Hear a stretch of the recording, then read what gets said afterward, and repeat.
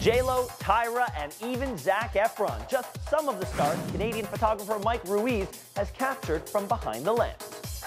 I try to make everyone look like what they would imagine themselves to look like in their highest fantasy. He makes fantasy photos for the famous, but for Mike, becoming Hollywood's cam man is his own dream come true. I used to have these very vivid dreams of being in the entertainment industry, and like all of my friends were entertainers, and Brooke Shields was always at my house. Fortunately, The Secret came into play, and my life became a manifestation of my fantasies. From Lindsay to Debbie, after less than 15 years in the biz, the Montreal native has become a celebrity secret weapon, most recently called on by Kelly Clarkson for her comeback cover shoot. I did a shot for Kelly Clarkson's CD cover, which I really like. It embodies everything that I'm about. It's very kind of surreal and fantasy driven, and the colors are real pop arty. I work with Kathy Griffin a lot, and I took her from the D-list and brought her to the A-list, aesthetically anyway. I work with Dita Von Teese, and I'm very proud of the images I did with her. Now in high Hollywood demand, Mike handpicks his projects based on inspiration. A lot of times it has to do with what they're doing in pop culture and what kind of influence they have in pop culture. I'm going to be shooting Katy Perry, and she's a huge inspiration to me because